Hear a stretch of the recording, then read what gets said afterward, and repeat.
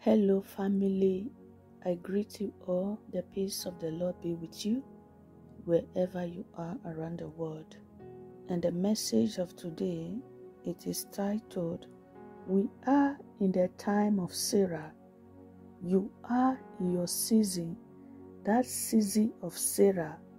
In the secret text, there lies a prophecy foretelling the time of Sarah, and her legacy shall shine forth as a beacon of light unto all who seek the path of righteousness.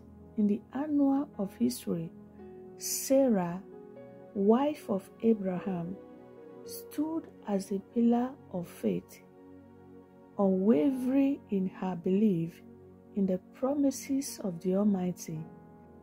Behold, as it is written in the book of Genesis 21, 1-2, and the Lord visited Sarah as he had said, and the Lord did unto Sarah as he has spoken. For Sarah conceived and bare Abraham a son in his old age.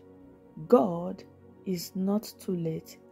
Let us hold fast to the promises of the Most High, knowing that He who has promised is faithful to fulfill. The promises that has been spoken over your life shall come to pass in the mighty name of Jesus Christ. Trust in the Lord with all your heart, and lean not on your own understanding, for in due season you shall reap if you faint not. Remember the word of God in Galatians 6, verse 9. For in the story of Sarah lies the eternal truth that with God all things are possible, and no promises of his shall ever return void.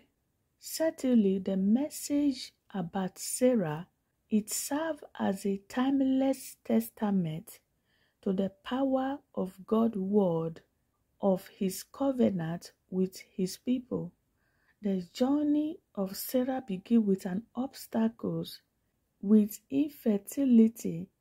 Despite her barrenness, Sarah glued to the promises of God that she would bear a son and become the mother of nations.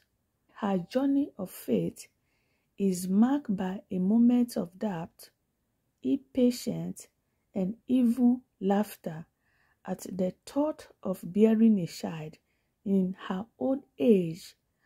Yet, through it all, Sarah remained patient in her trust in God's faithfulness.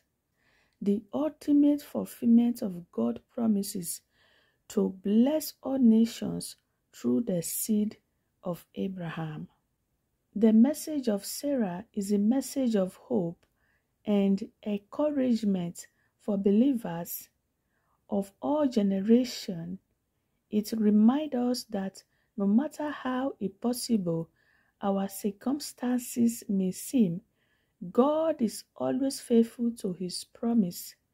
It calls us to trust in his timing, even when it seems to defy human logic, and it challenges us to be perseverant in faith, knowing that God is able to do exceedingly abundantly above all that we ask or think.